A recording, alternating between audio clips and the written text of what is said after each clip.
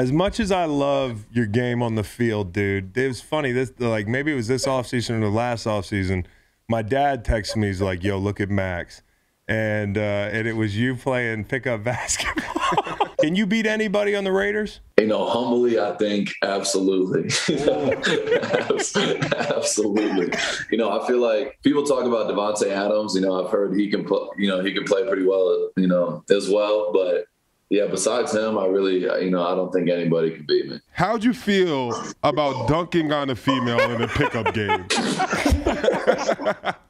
I was not planning on her jumping at all. She just happened to be in the wrong spot at the wrong time. Wrong play. Pretty bad, too. It was one of those dunks where when the ball went through the rim, it hit her in the head.